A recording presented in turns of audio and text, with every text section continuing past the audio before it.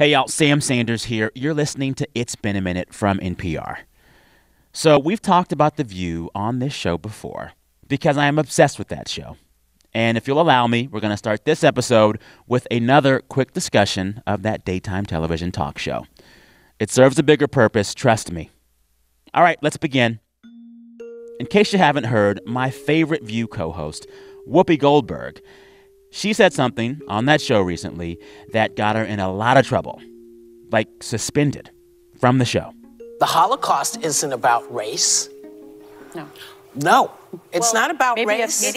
No. Whoopi was talking about the Holocaust on The View because, well, The View. And she said something a lot of people thought was anti-Semitic or racist or something. It's about man's inhumanity to man. That's what it's about. But it's about white supremacy. There was a big backlash. Whoopi was off The View for 2 weeks, and there were condemnations and apologies, etc. Now, words matter, and mine are no exception. I regret my comments, as I said, and I stand corrected. But if I'm being honest, the whole thing seemed rather unfulfilling. In all of this outrage, there wasn't a deeper discussion about how to actually think about anti-Semitism. There was no discussion about how to fight it, and no discussion about how, outside the confines of daytime television, there's been a lot more anti-Semitism out in the world, period, with deadly consequences. As we come on air this afternoon, police are still working a hostage situation at a place of worship in North Texas. Take a look at this map right now. Just a few weeks before the Whoopi outrage, there was a hostage situation in Colleyville, Texas. A synagogue was targeted on Shabbat. And in recent years, there have been more extreme anti-Semitic attacks, more frequently. At the same time, anti-Semitic rhetoric has become more mainstream as well. But talking about this, anti-Semitism, it is really fraught, as Whoopi discovered, even as more and more people are realizing something must be done about it. Part of that's because a lot of people don't know much about the tropes and history of anti-Semitism. And lots of people don't know what anti-Semitism looks like right now. And there's another reason. People haven't agreed upon an exact definition of anti-Semitism. Not even the Jewish community. There isn't some clear consensus among Jews in America or elsewhere, for that matter, about really what anti-Semitism is, and certainly not what causes it. And we spend more time today arguing about what we should count as anti-Semitic, and actually spend very little time thinking about how we can actually address anti-Semitic violence or anti-Semitic prejudice. That's Dov Waxman. He's a professor and the director of UCLA's Y&S Nazarian Center for Israel Studies. I talk with Dov about what people are getting wrong about anti-Semitism. We also discuss how to fight it when it happens. And of course, I made Dov talk with me about Whoopi. I learned so much in this chat. I hope you do as well. It used to be thought easily we could just say anti-Semitism is hatred against Jewish people, right? Anti-Semitism is hostility and hatred expressed in terms of anti-Semitic prejudices. That understanding that anti-Semitism is simply a form of hatred, I think doesn't get at the ways in which it can often operate in more subtle and insidious ways. That a person may not hate Jews, but they may simply harbor stereotypes that are anti-Semitic. It can be kind of implicit anti-Semitism, just as we can talk about implicit racism. So in that sense, we have to think about anti-Semitism as beliefs, attitudes, and stereotypes that are negative towards Jews, and also think about anti-Semitism as negative outcomes affecting Jews. In other words, sidelining Jews or excluding Jews, that can be anti-Semitic even when there's no intention. And so nowadays, anti-Semitism is a much more complicated phenomena than simply, hatred against Jews. There are conflicting definitions of the term itself. And there's a conflict over what is defined as anti-Semitism based on people's views about Israel and Zionism. Can you explain that? Yes. So this is really, I think, at the heart of the debate or really argument over the definition of anti-Semitism today, because there has been for some time now an attempt to expand the definition of anti-Semitism to include anti-Zionism, to include opposition to Israel, or at least opposition to the existence of Israel as a Jewish state. And some, including many Jewish American organizations and the Israeli government, insist that anti-Zionism, opposition to Israel's existence, or even, certain kinds of criticisms of Israel or certain positions in support of the Palestinians cross the line and should be considered anti-Semitic. And this is something that divides Jews themselves. There's no real agreement as to whether anti-Zionism should be equated with anti-Semitism.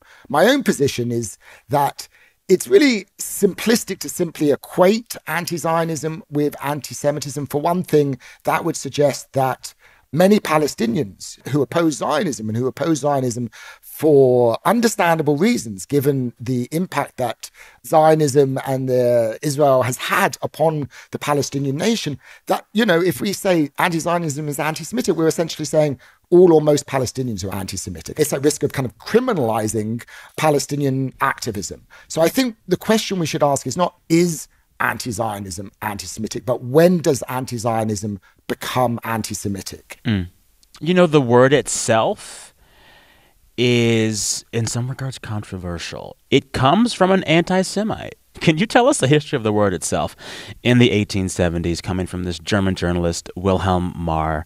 What was happening then, and what was he doing?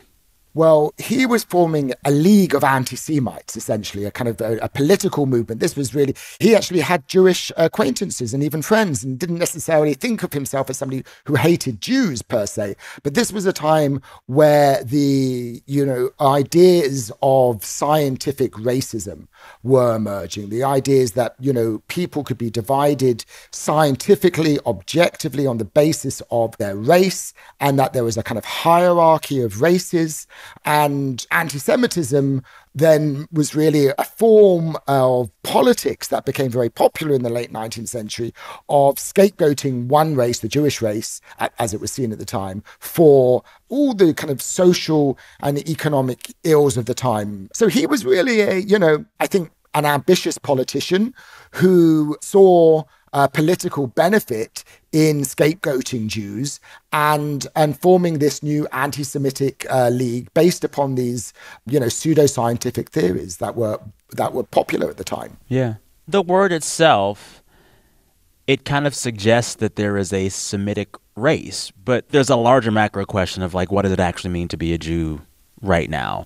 Is being Jewish a culture? Is being Jewish a religion? Is being Jewish a race? Is it something altogether different? I mean, how do you define that? Yeah, this is a subject of great confusion. Just recently there was the controversy over Whoopi Goldberg's comment on the view that the Holocaust wasn't about race. And many people said, well, of course, because Jews were persecuted as a kind of subhuman race. As a race. That was what they were defined under Nazi laws as a race and persecuted as a race. So in Nazi Germany, and indeed in Europe in the late 19th and early 20th century, Jews were seen as a race under racial anti-Semitism. In the United States, by contrast, we think of race more in terms of color, and Jews are often inscribed as white, and that's why people don't think Jews are race. And I think this just goes to show, that these are kind of fluid categories, and made up categories. Race is made up. Absolutely invented categories. They don't exist as real things. So in one context, Jews were seen as a race. In another context, they are not seen as a race. Jews themselves, I think, would see themselves not merely as members of a religion. There's a distinction between the Jewish religion, Judaism, and the Jewish people. So I think the more widespread understanding among Jews, at least, is that they are kind of an ethno-religious group, people for whom Judaism is their religion. But indeed, there are many Jews who don't believe in Judaism, who wouldn't, or maybe who are completely atheists, but still define themselves as Jews. And that's why we can't think of Jews just as members of a religious group. Coming up, Dov talks about what anti-Semitism looks like today. Stay with us. I want to ask you to just lay out how anti-Semitism looks today and how that differs from what it looked like in the past. In some ways, anti-Semitism in the United States, at least, doesn't look all that different from earlier forms of anti-Semitism. The belief in anti-Semitic conspiracies that Jews are out to dominate and control the world, the belief that Jews are somehow only loyal to themselves or maybe toward Israel, the belief that Jews are greedy and or very good at making money. These kinds of things are not new. These are age-old stereotypes, and they continue to be, believed by a non-small number of people. And certainly on the far right, you see the kind of same, racialized form of anti-Semitism that was popular years ago in Europe and the time of the Nazi Germany. So in that sense, little has changed.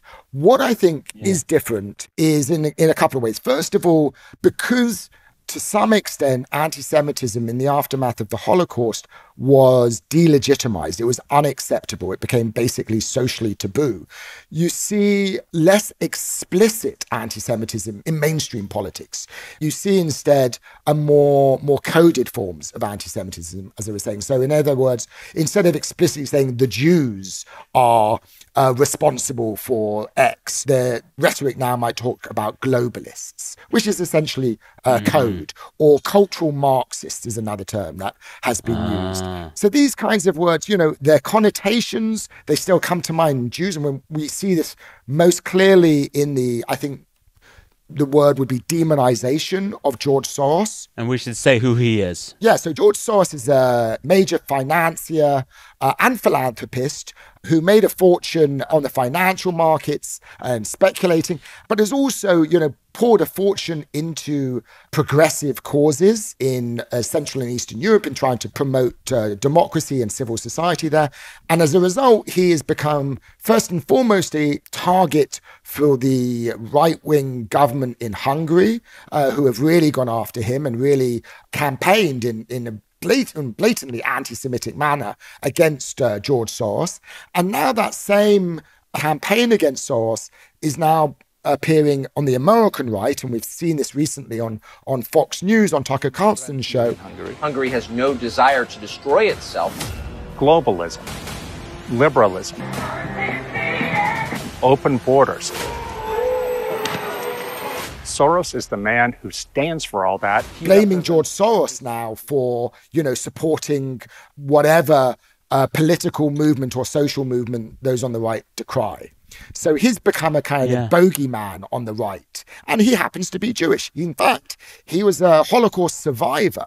And so the fact that he's become this kind of target for anti-Semitism is particularly disturbing. But I think it indicates this kind of less explicit form of anti-Semitism.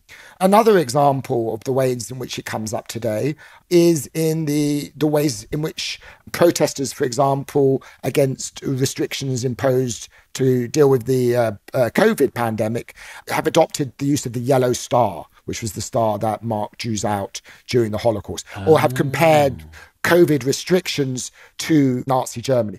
That's, in a way, a minimization of the Holocaust. It's a minimization, It's a minimization. And I think for many Jews, that's deeply offensive. The other way in which anti-Semitism can manifest today is on the left, and that comes up largely in debates about Israel-Palestine. Sometimes you may hear this in the accusation that, say, the Jewish lobby, or what more likely is referred to as the Israel lobby, controls American foreign policy, or even is responsible for America's wars in the Middle East. And again, this in some ways evokes this older anti-Semitic conspiracy that Jews are manipulating world events from behind the scenes, that they kind of pull the string levers of power quietly, silently behind the strings. People who make these claims aren't necessarily even aware that they're anti-Semitic. Well, it's so in the cultural DNA. I'm just thinking of you talking right now. I remember as a kid hearing people in my family and hearing my friends, the term that they used for bargaining the price down was Jew them down. Right. Jew the price down. And I didn't learn until, I was a teenager or older that, this is very problematic, and it has a long history that is very problematic. I was raised an evangelical Christian, and a lot of that anti-Semitism you speak of was built in the DNA of the religion, But there was also, on the flip side, this weird and strange embrace of the idea of the Jew. I mean, you know this. There is a strain of evangelicalism that believes Christ himself will not come back and rapture his flock until a certain number of Jews confess and devote their hearts to Christ. I remember hearing some folks back in the day say that they were praying for 144,000 Jews to convert and believe in Jesus because only then could Christ come back. And then you even see now there are white supremacists who support Israel. There's this weird, especially in theology, in Christian theology, this equal parts rebuke and embrace of the very idea of the Jew. Absolutely. I think, well, for one thing, I think there's a very fine line between what you might call philo-Semitism and anti-Semitism. Both often play off Jewish stereotypes. So for one person, Jews are good with money is a positive trait, and they might imagine that's when they say that they see themselves as a philo-Semite, as say Donald Trump, I think, does. But the same belief that, you know, the association of Jews and money can also fuel anti-Semitism. So I think that's true for many people, but I think you're absolutely right. Within the evangelical Christian community, there is at least a strain of evangelical Christianity which believes that ultimately the return of the Jewish people to the land of Israel and then their eventual conversion is part of the prophecy of the second coming of Jesus. Yeah. You know, some of these people, many of them, are also very strong supporters of the state of Israel today, very strong. And this just goes, as you mentioned, some on the far right, both the far right in the United States and particularly on the European far right, who proclaim their strong support for Israel for a variety of reasons. And that just goes to show that you can be pro-Israel and anti-Semitic. Supporting Israel doesn't mean you get a get out of jail card when it comes to anti-Semitism. How unique is this moment where it seems as if anti-Semitism and the language of anti-Semitism and the coded language of it is so intertwined with mainstream politics? I feel like there were moments in history before where politicians who wanted to be anti-Semitic did it real loud. And now it seems, especially hearing you describe what this language looks like, it can happen quietly and be all over our politics. Is that unique to this moment? You know, there is a feeling among Jewish Americans today that we are in entirely new times, that this rise of anti-Semitism, the mainstreaming of anti-Semitism in American politics, the increase of hate crimes, this is all completely new and we've never been there before. And I think if we look back to, say, the 1920s and 1930s, anti-Semitism was pretty widespread then.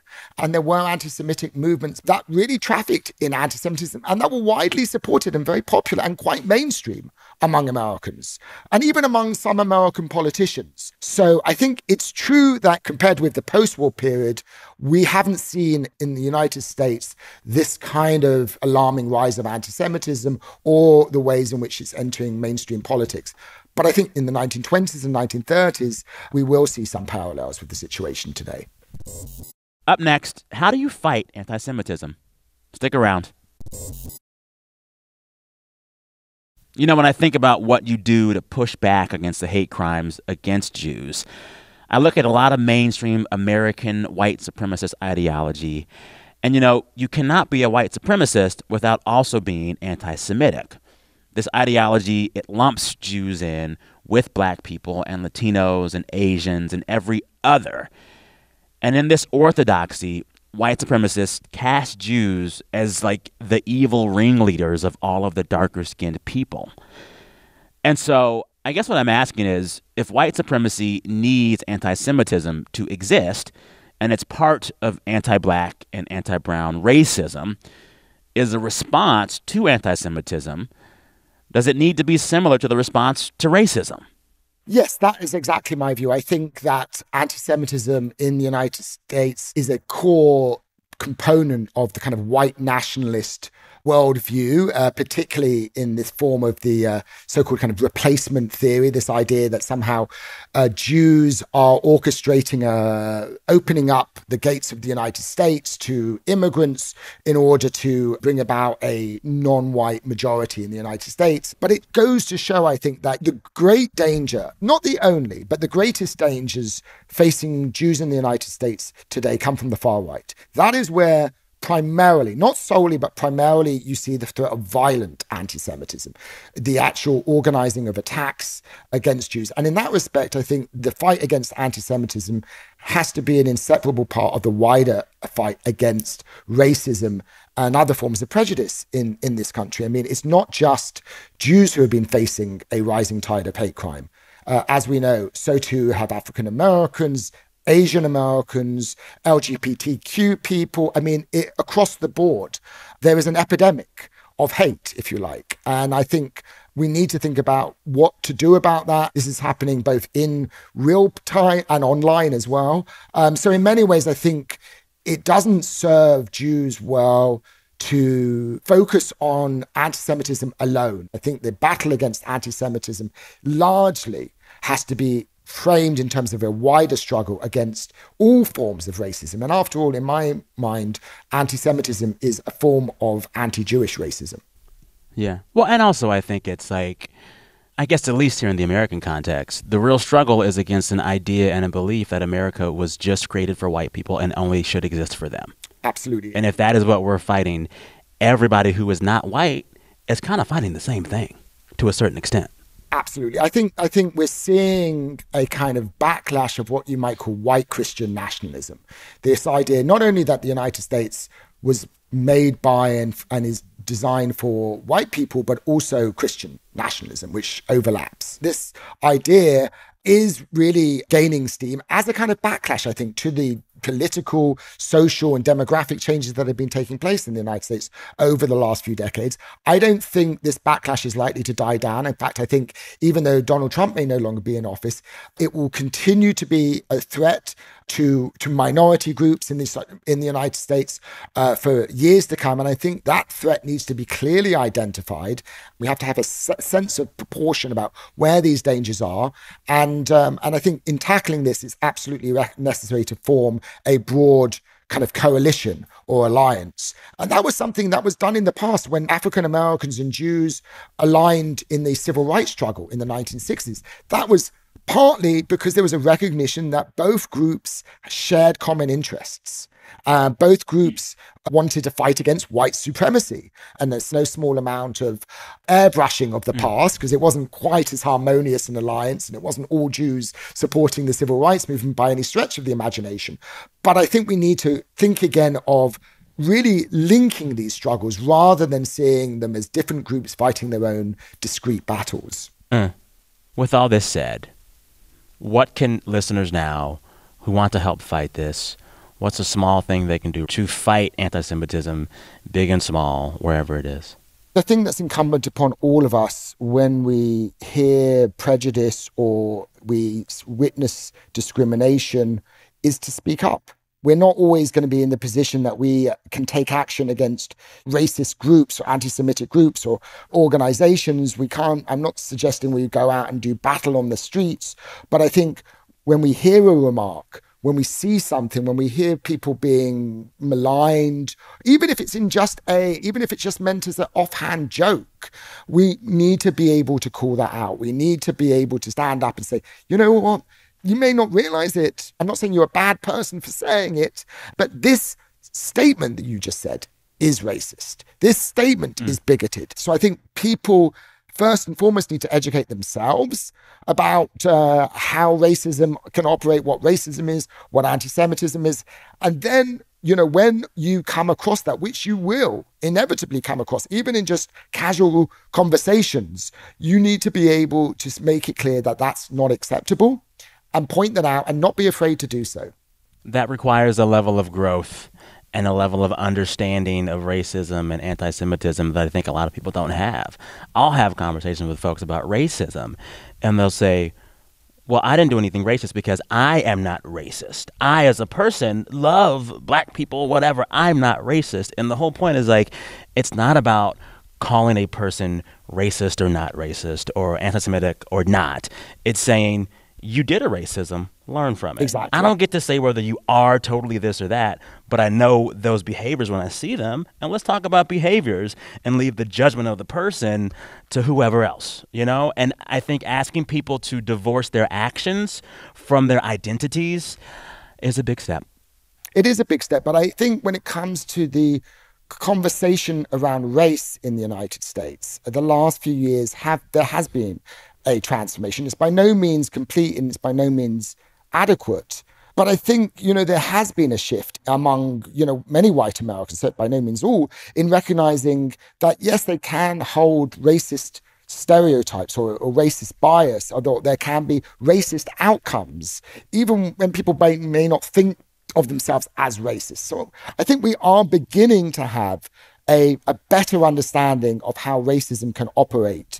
So I think there is a beginning of a shift, and I hope that will also encompass anti-Semitism and Islamophobia, anti-Asian racism, and where we can begin to see these things, not just in terms of the extremists who hold these views, the hate groups or the hate-inspired individuals, but understanding that these are actually much more pervasive and that we may have internalized some of these ideas and some of these stereotypes and beliefs even without realizing it. And therefore, we do have a duty to be attentive to what we say and do. And when it's pointed out to us that this is racist or anti-Semitic or Islamophobic, that we take that on board and that we kind of accept that. That's not necessarily an indictment of who we are as a person, but it's a learning opportunity. We're not saying all of you is bad. We're saying, in the words of the great Tyra Banks, learn something from this. Learn something from this. All right. Absolutely. That's all I got for you.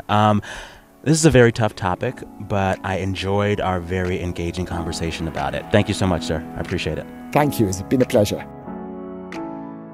Thanks again to my guest, Dov Waxman. He's a professor and director of the UCLA Y&S Nazarian Center for Israel Studies.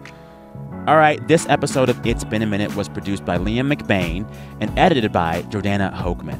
We had engineering help from Patrick Murray, and special thanks to Peter Beinart and Barry Trachtenberg. Listeners, of course, come back to this podcast feed for more It's Been a Minute on Friday. And this Friday show, after this one, it's going to be my last show. I'll make it fun, I promise. Come listen. And for that episode, I want to hear you share the best thing that happened to you all week. Keep sending those. Just record yourself and email that file to us at samsanders@npr.org. samsanders@npr.org. All right, listeners, till Friday, thanks for listening. I'm Sam Sanders. We'll talk soon.